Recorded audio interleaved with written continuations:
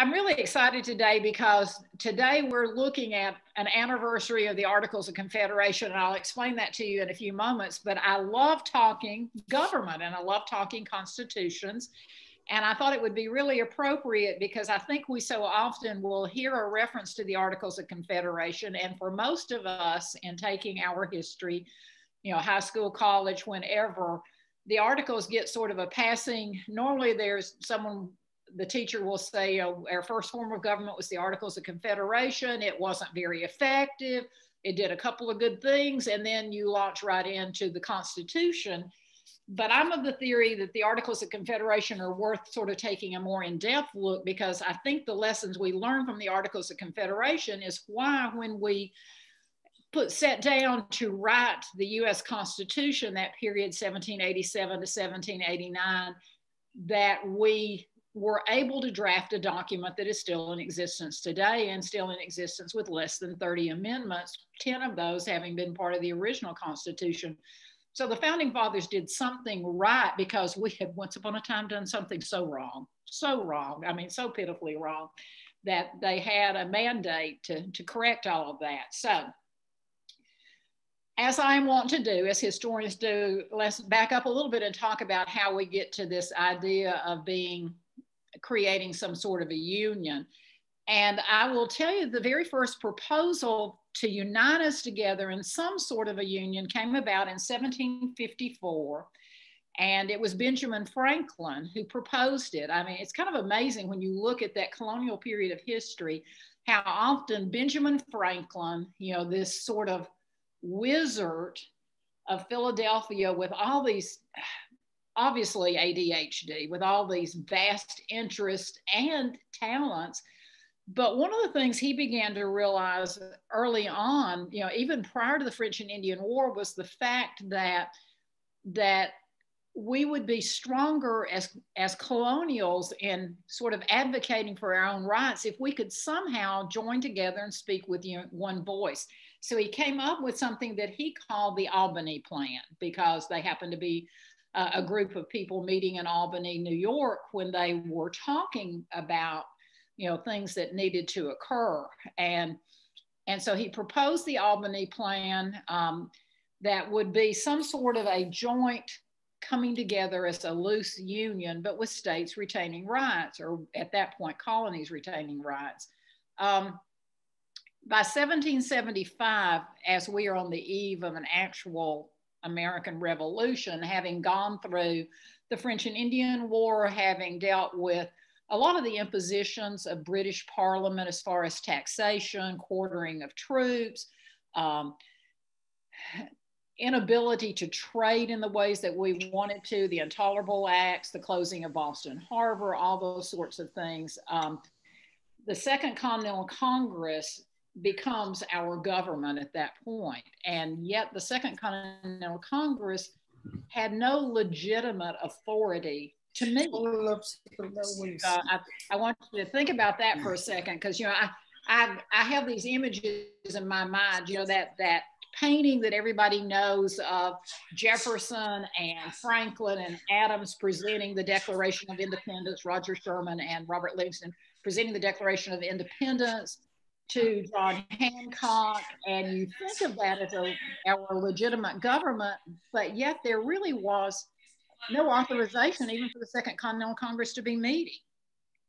The request had gone out, people had come to Philadelphia, but we're going to find that in those days, as that's happening, a concern about, is this simply a group of rebels getting together, or what do we do to give them legitimacy? And, that's something I don't think I ever thought about as a young person, because I knew the outcome. I wasn't thinking about in the time in which it occurred, what were they thinking?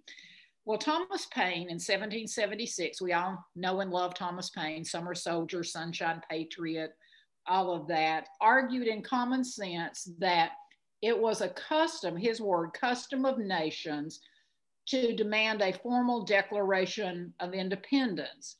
He's the one who first mentions that idea. And then he mentions the fact that if we declare, if we being the colonies were to declare the Declaration of Independence, that none of the foreign powers would give legitimacy to that unless we were something other than rebels fighting against a mother country, because at that point, then anyone getting involved would be getting involved in a civil war, and that it was necessary if we wanted to have a relationship with foreign powers that could probably help us. So Paine actually concluded, and this is his quote, and I'm looking over at my sheet, it says, "The custom of all courts is against us and will be so until by independence we rank ourselves as a nation." So how many of you seen the musical 1776? Oh my gosh, on that bus that we're going to have to travel around, we've got to have a screening we have to watch. 1776, it probably comes as no surprise to anyone, is my favorite musical of all times, because it is basically the Second Continental Congress, all of the leading characters writing the Declaration of Independence, but they're doing it in music and singing and dancing and everything. And I say that because all of this will sort of come to a fruition when you have, on June the 7th of 1776, Richard Henry Lee introduces what becomes known as the Lee Resolution to the Continental Congress, and it's a 3-part resolution. Those of you that have seen 1776, there's this wonderful thing, this wonderful movement and song, because the delegates are looking around and there's this key group that is indeed Ben Franklin and John Adams in particular, who are sort of musing among themselves, how are we going to get a resolution introduced and get it passed for independence? Who are we going to get to introduce it? And they're looking around it, and they really come down to the fact that if it's going to happen, it has to come out of Virginia. Now, why Virginia? Well, one, because we see Virginia as the founding colony. Our first permanent colony is Jamestown.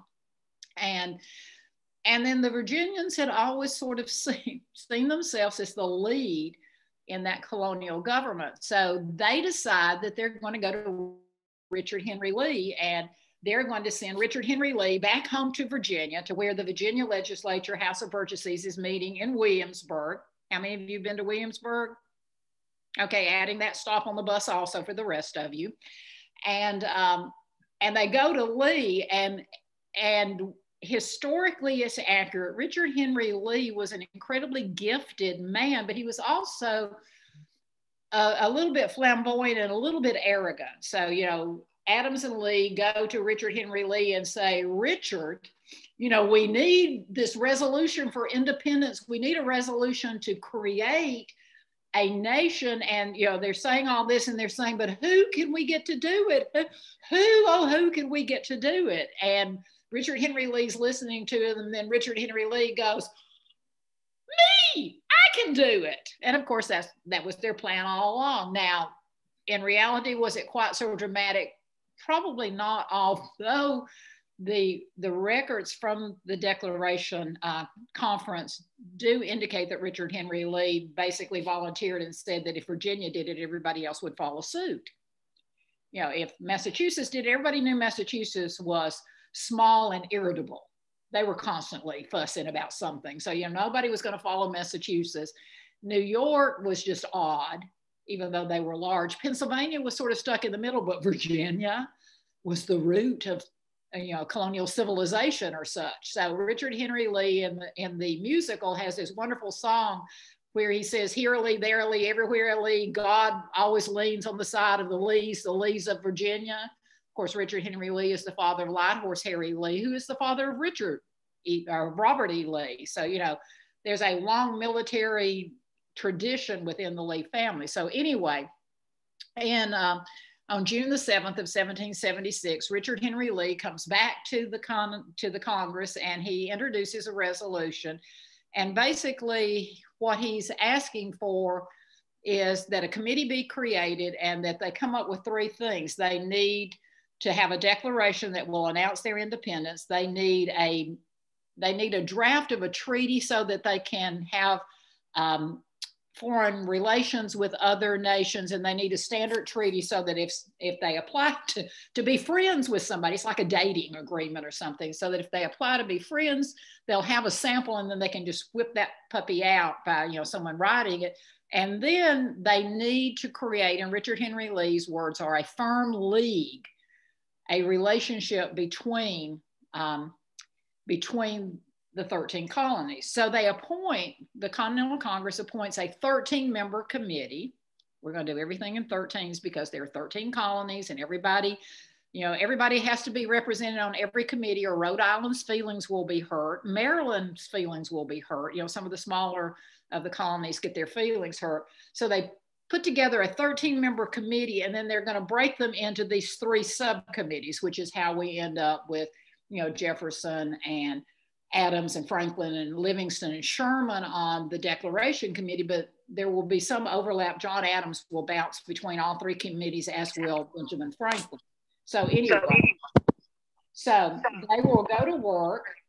Now, it's not going to be real easy, because twice in the process of trying to put together all of this stuff, you know, there are some really knockdown, drag out battles, but they are able to come back on July the 12th. So really, it's a month to the day.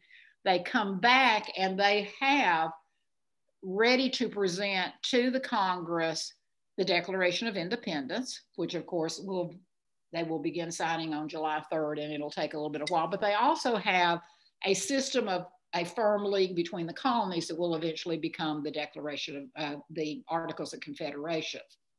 So then now they have this mandate to create a system of government. Now they have to figure out something that will make everybody happy. And some of the same problems that we've talked about with the Constitutional Convention occur in this Confederation discussion. And that's, how do you balance the wants and the needs and the capabilities of colonies of such varying sizes and population? So they get to work. While they're writing, twice they'll be forced to leave Philadelphia because the war gets so close. So they'll pack up all of their books, their trunks, and they will head out. They'll go to Baltimore one time, and the second time they actually go to Lancaster out in York County, Pennsylvania, where they will finish the writing. But they do finish their work, and the first draft of the Articles of Confederation is ready to be signed a little over a year later, in November of 1777.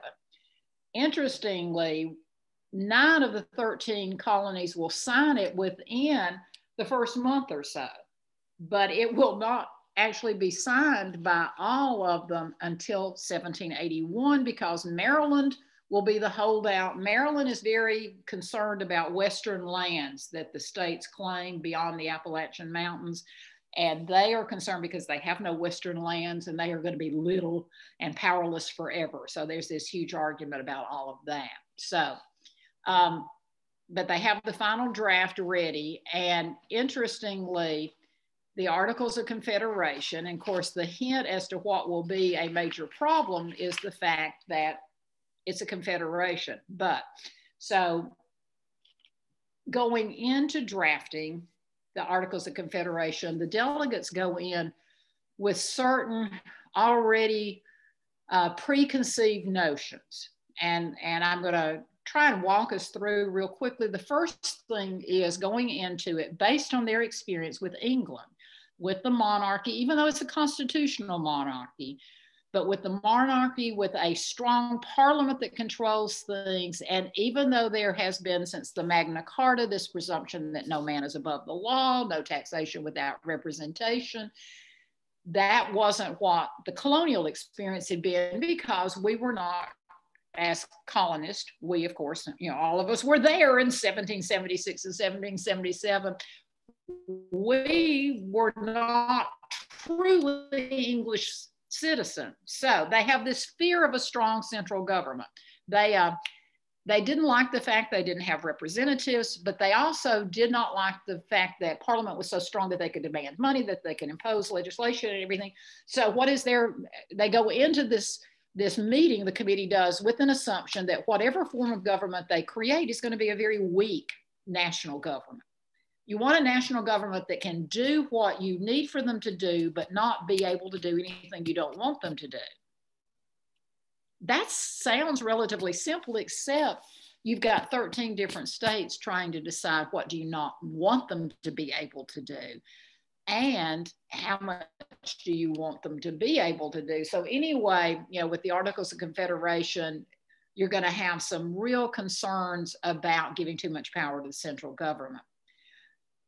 The second thing, that because you have a 13-member committee and you have at least one person from each state divided in some way on those 3 committees, and they're talking to each other, there is a great concern among the smaller states, or the more rural state. Georgia is so often identified with the smaller states because Georgia was so far removed from everything. They always felt like they got the word after stuff had happened. And there was a lot of truth to that, but there is a real concern that the smaller states will be dominated by the larger states in the national government. So how are you going to keep that from happening? How are you going to keep a Virginia or a New York or a Pennsylvania or a Massachusetts, which is a small state, but a very vocal, very a long tradition of dominance in the New England area? How are you going to keep those states from dominating other things?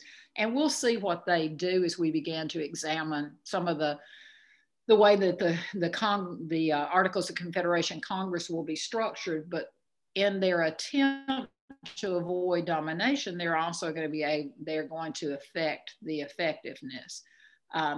So let's talk for a minute about, you know, the Articles of Confederation and some of the fascinating things that you find in the Articles of Confederation. So one, the Articles of the Confederation is the first time in Article 1 that says what we're going to be called. It's the first time in writing that we are referred to as the United States of America. That's pretty significant. They will then go through and sort of structure, and we'll talk a little bit about that in a moment. They will structure the government in such a way that power will rest in a legislative body, but there will be no executive and no judicial branch as such. One of the things that I find most fascinating is that of the 13, and there are 13 clauses. I mean, 13 is some sort of a holy number here.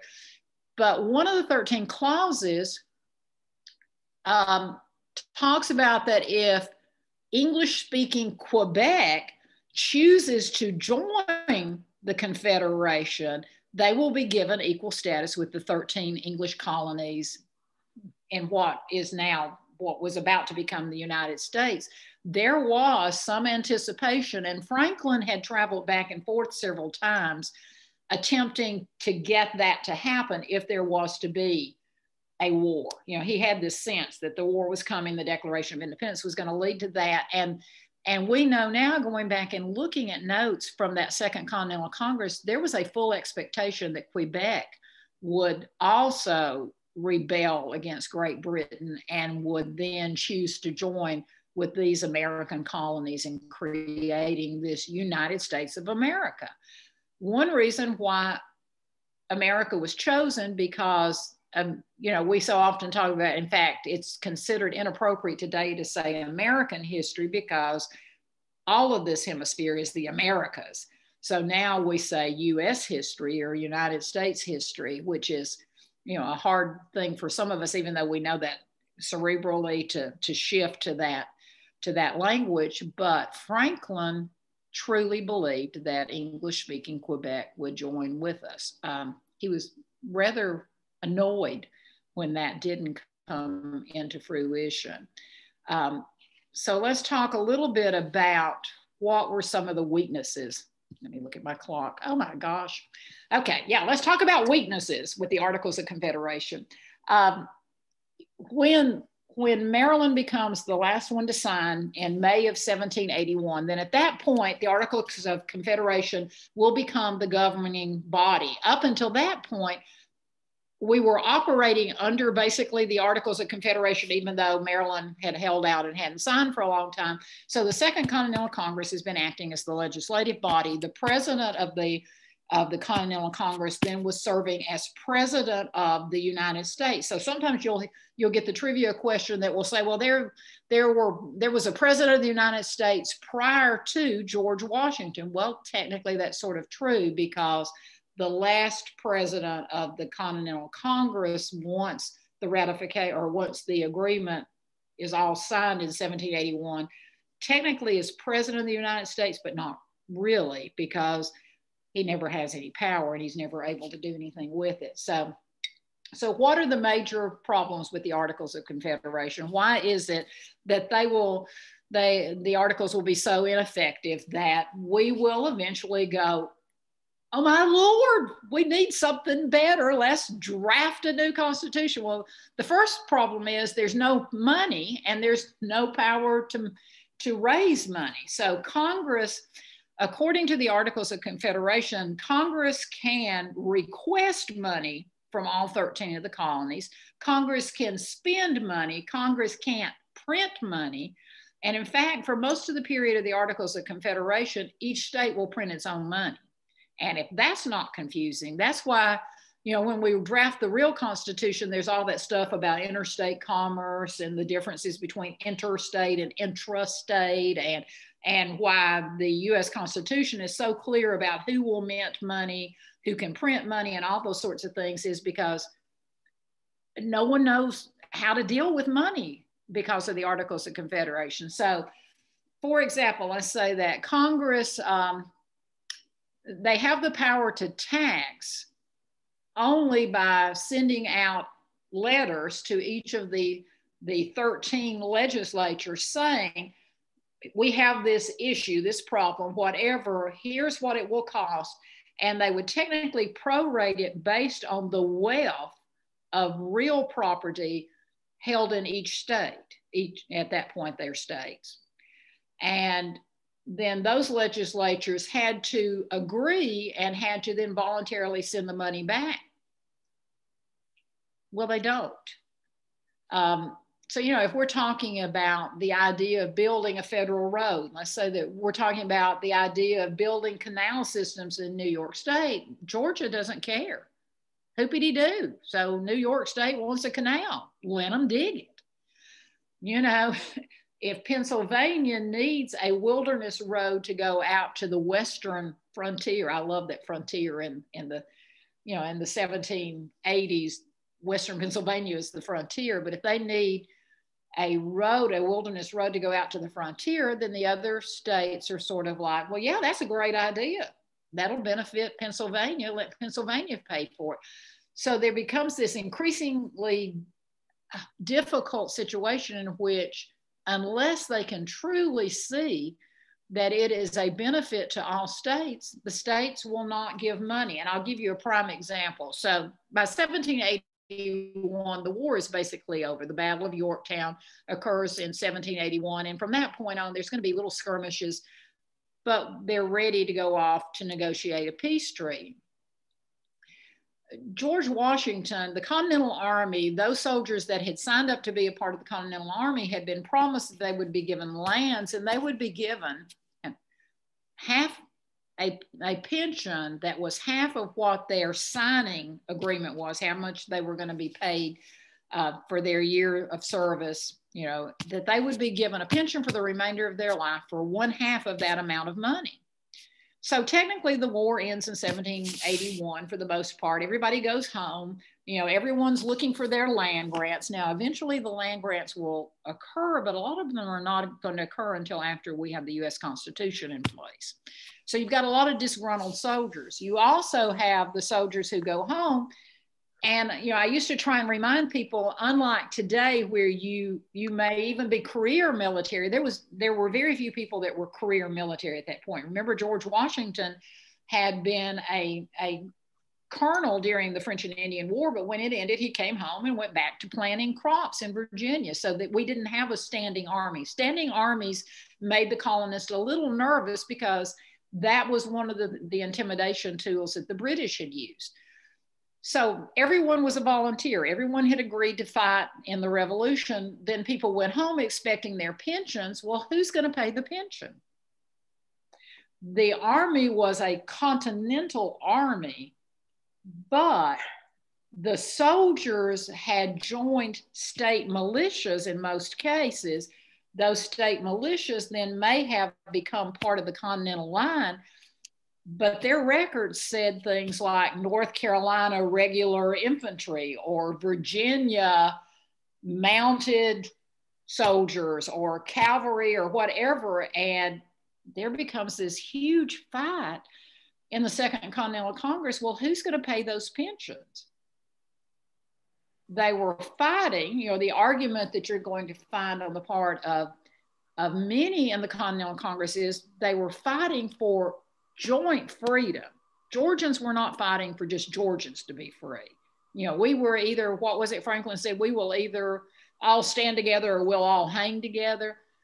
But no one wanted to pay those pensions. And there will be a revolt by Shays' Rebellion, which will occur out on the western frontier in Pennsylvania, of soldiers who are upset over the court system. They're upset over the fact that they have, for the most part, been gone from their homes for as many as 5 years. They've not been planting crops. They haven't been earning any money at home. You know, they've not been increasing their livestock hold or anything. And then they come home, they apply for their pension, and everyone's kind of like,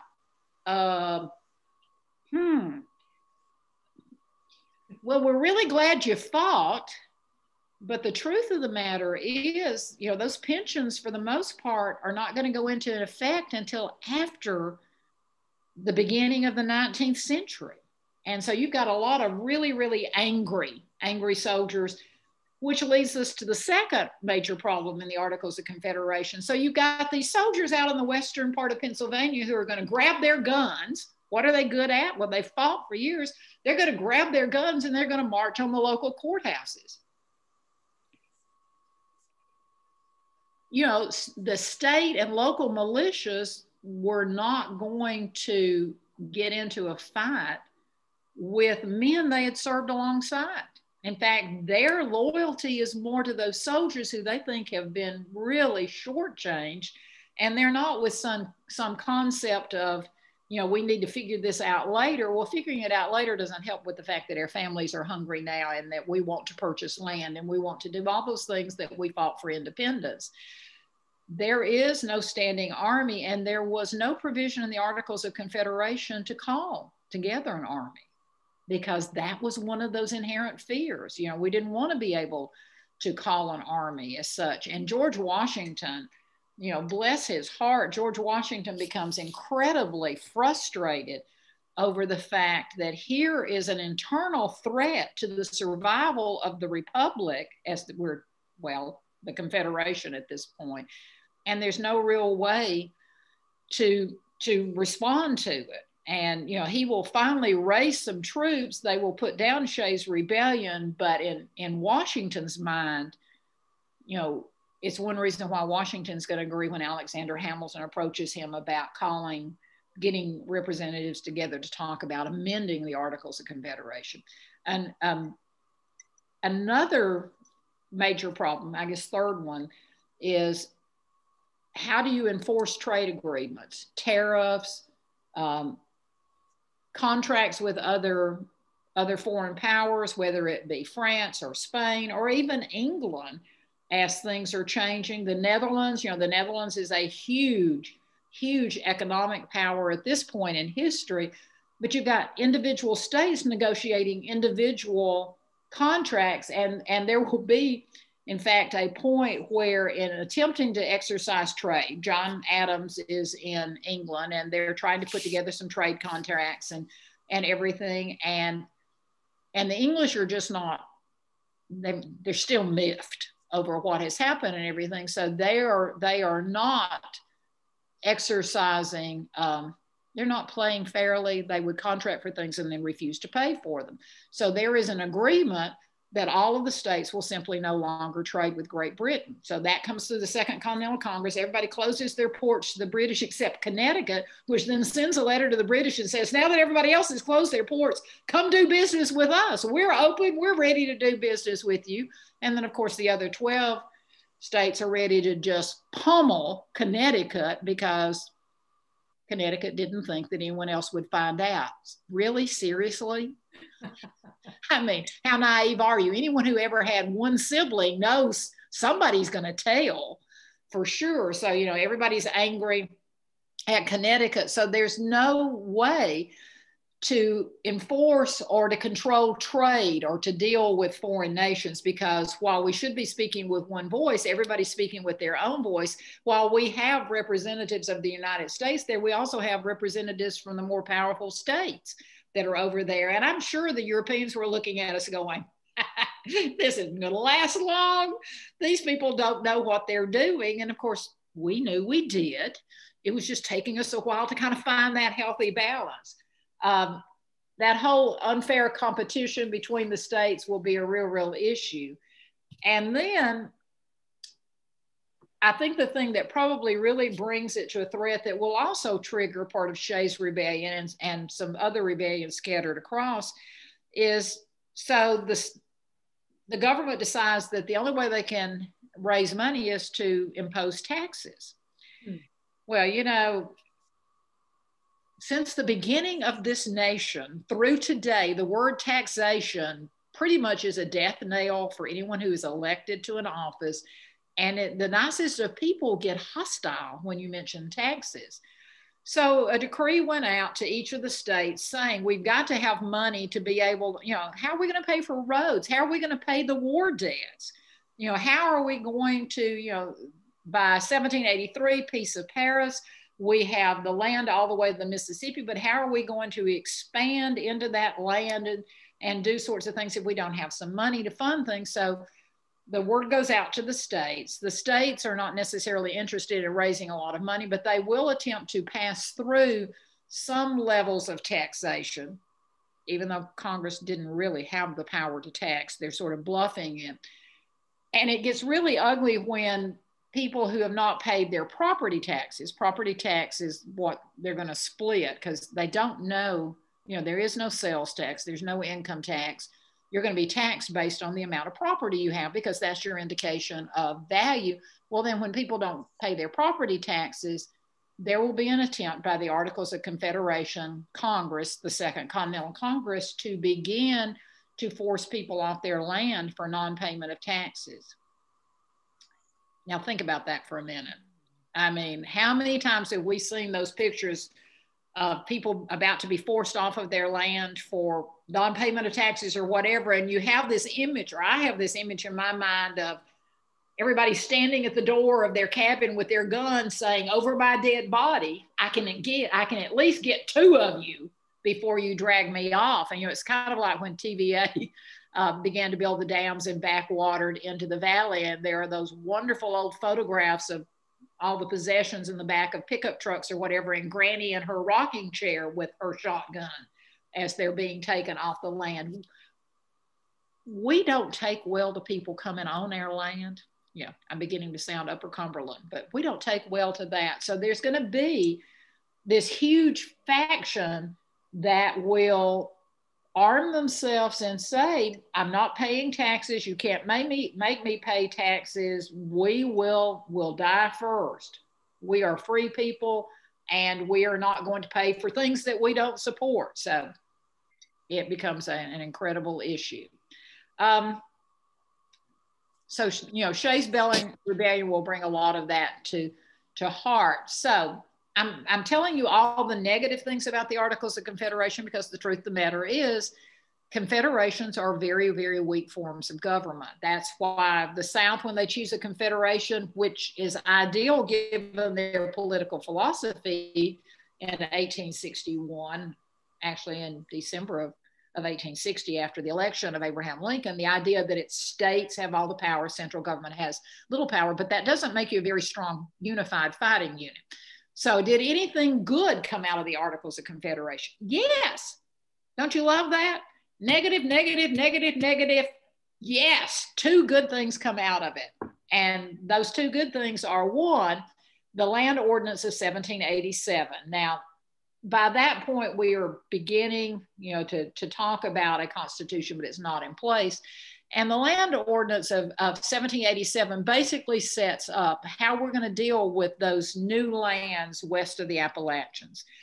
You know, how are we going to deal, especially initially, with the Ohio Valley, the states that will become Indiana, Illinois, Ohio, the eastern half of Minnesota that is the eastern side of the Mississippi River, those lands. How do you deal with territories, and at what level can those territories apply for statehood? We had not ever had to think about that before because we had been colonies in someone else's system. So the Land Ordinance of 1787 basically sets out the parameters of how the Ohio Valley, how many states it could potentially be divided into, what the population has to be before they can join into the United States, become a part of that. And it sets up sort of the guidelines of how that process will occur. Those will be incorporated eventually into the US Constitution when it's written. Second big thing that comes out is the Northwest Ordinance. Any of you remember the Northwest Ordinance in your American history classes? Yes, Northwest Ordinance. And it created the plan for self-government. It is a reinforcement of how those territories will come in, but it adds two really critical things that that are precursors that sort of tell us there's going to be a difference of opinion in regional politics. But the Northwest Ordinance sets aside, how much is a square, 1 mile square, how many sections. When you hear people talk about sections, and in fact, that process will be the same process all the way through the Homestead Act in 1863 and everything. But what's really important is the Northwest Ordinance says there will be no slavery in those territories, those new territories as they come in as states. They're going to come in as free states. They will not have slavery. It's interesting how that gets through the Articles of Confederation Congress because there's such division, but it does get through. The other thing that I find to be so incredibly important is that as they set off those townships, 36 sections, is that in each of those towns, as they lay them out, each town each of those sections are numbered. There's a grid pattern. I mean, it's very logical. The mathematicians obviously were in charge of that, but section 16 in every town will be a school and education will be provided. Now, it doesn't mandate how many years of education, what level of education, but it will be public education. And it's the first time that as a new nation, we address the issue of education.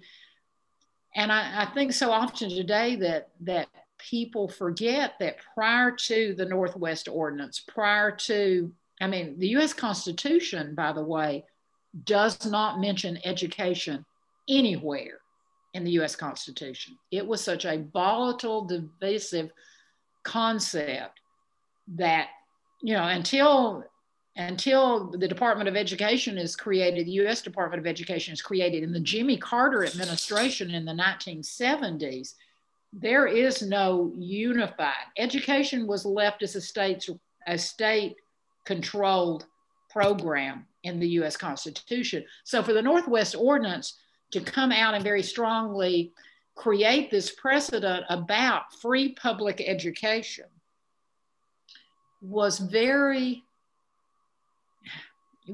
far future thinking on the part of those folks in the Second Continental Congress, because up until that point, education was only provided if a community could get together and hire a schoolmaster school would meet in the church building, because heaven forbid you didn't need a separate building. You only used the church on Sundays and Wednesday nights and special holy days. So, it'll be a joint school church house.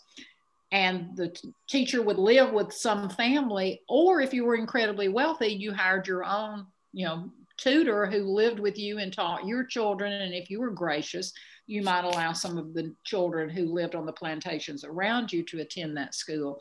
So the Northwest Ordinance will change all of that, at least conceptually.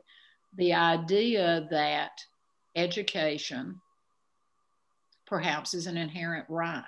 They don't say it in those specific words, but we know that Jefferson, who is not there at the writing, but Madison is, that Jefferson and Madison exchanged a tremendous amount a tremendous number of letters talking about the importance of a literate citizenry to be able to govern themselves, if indeed, whether we were a confederation or as the Constitution would create a republic, if we were going to govern ourselves, it had to be a learned society, a learned electorate, that was a requirement that you be able to be informed. And I think any of us who have looked at any of those old things of 8th grade graduation test requirements, even 100 years ago, I mean, I've looked at them sometimes and thought, people can say what they want to about early education in this country. While it was, there was discriminatory practices limiting who attended those schools, the level of education that occurred in even frontier schools, for the most part, was amazing. I mean, you think about so many of our early leaders who were educated maybe in those public frontier schools only through the 3rd or 4th grade, and then chose to study on their own to educate themselves, but having the ability to be able to do that. The idea of just reading for the law with an attorney and then setting for the bar and being licensed as an attorney, that precedent, I think, probably the idea of the abolition of slavery, but equally important for the survival of this nation, was at least the beginning of a discussion about the importance of education. We're at 5:17 and I'm getting better, 13 minutes today instead of 8. I find the whole discussion, because, we didn't have anything to go on. We can look at the Articles of Confederation and say, well, strike, strike, strike. We're about to be out. But the truth of the matter is that we, since the days of Athens and Pericles and Demosthenes and all of them setting up Athenian democracy, which was a totally different idea of government, we didn't have a model to go on. The European nations, were practicing monarchy. England and the Netherlands were constitutional monarchies. Everybody else was pretty much an absolute monarchy. And we were creating a whole new system of government. So it only makes sense that we would not be 100% proficient when we first begin to try, but we know what the problems are, and the fact that the representatives of the states are willing to come back together. When Alexander Hamilton calls the Annapolis Convention in 1787 and says we need to look at the Articles of Confederation, and not everybody shows up, and I've shared this story before, and he goes to Washington and says the only way we'll get people here to fix this is if the letter comes from you. He knew his audience, and he knew that if George Washington wrote a letter that said the future of this young nation rests on us perfecting, remember that line, a more perfect union, perfecting our system of government, and then he signs G. Washington, that people would show up and would do that. And I think, so often people will say, well, everybody puts George Washington in their top 5 presidents because he was the first. He's on the money. He's old. He had really good hair, whatever their reason. I think George Washington, as much as anyone, we talk so much about Jefferson, we talk so much about Franklin and Adams, all of whom I love, oh my Lord, I sometimes in my mind have my perfect dinner party, some nice glasses of Burgundy, the founding fathers around and mothers around the table. I want Mercy Otis Warren there too. But I think George Washington, for all of his flaws, perhaps in his heart best understood what the dream was. And I love, even when the military at the end of the war, because of the pensions and everything, in fact, as the war has already ended, come to him and they're threatening rebellion. I mean, he's so savvy you know, they're talking about all they're going to do and everything. And he takes his glasses off, you know, rubs his eyes and says, "Excuse me, I'm so sorry. My eyes have grown weary in the service of my nation." And he just stops and looks at all of them, and all the talk about rebellion and an overthrow of the government, using the military to overthrow the ineffective Articles of Confederation government, just disappears. And I think about that moment and think he understood that there was a pivotal point. If the military rose up against the Articles of Confederation government, it would have ripped asunder the new nation.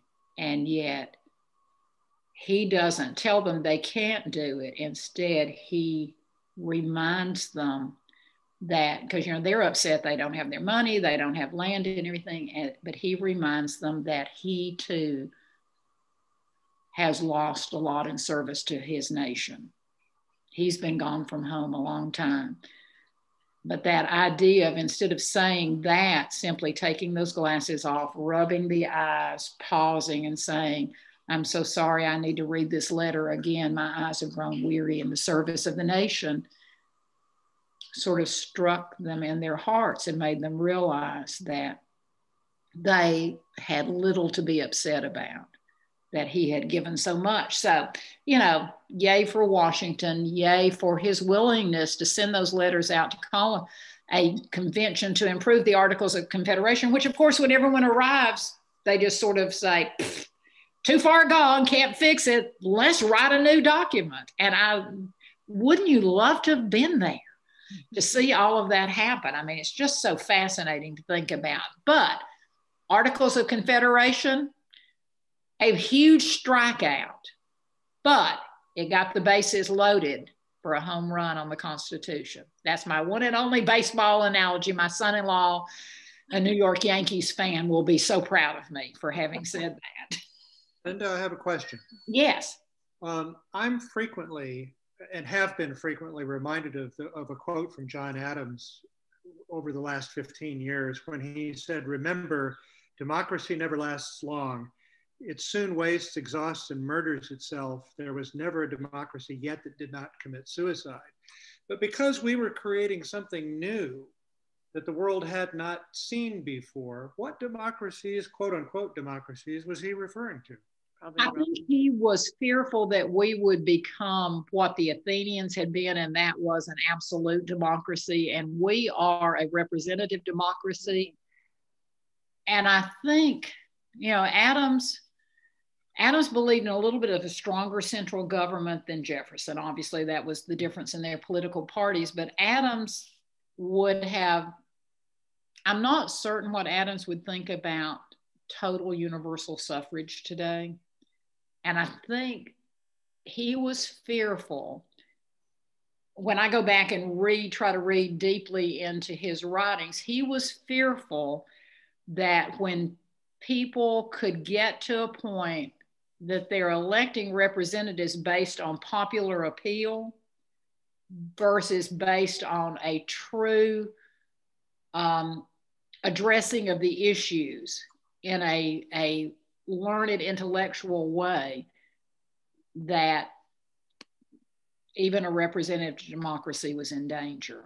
And I will tell you, I think often about that quote too, because, and Franklin, you know, there's a Franklin quote when he says, when people realize that they can, and I'm paraphrasing, but he basically says, when people realize that they can vote for things that benefit themselves more than they vote for things that benefit the greater good, we are also in danger of losing the democracy. And, you know, he makes that statement about, is it a rising sun or a setting sun? I've sat here all the time worrying, we have a republic, can we keep it? And I think every generation struggled with that issue, but I will tell you, I do worry, because we have become so divided. And I think, and I always hesitate to say this because I'm sure my grandparents would have said the same thing, I do think that we have wandered away from that idea of statesman service, patriotic statesman. And, you know, the Articles of Confederation, I should have mentioned this, had a clause that said any member elected to the Congress could only serve 1 out of every 3 years. There was a real concern at the beginning of our nation's founding about amassing of power by anyone staying in a particular office too long. In fact, the Articles of Confederation included a clause that said, if and when courts are necessary, no member of the Congress may serve as a judge, a division of power. They didn't call it that. I often wonder what Adams, Washington, Jefferson, and others would think when you have members of Congress who have been sitting in Congress for 60 years. Yeah. How do you maintain touch with the people if you're not working in the same way? And of course, you know, we talk of, you know, members of Congress initially were only paid their travel expenses. It was not a salary. And we began, you know, we created an amendment that would then pay members of Congress so that we could have a better representation, so that only the wealthy who could afford to not be at home working would not be the only people in Congress. But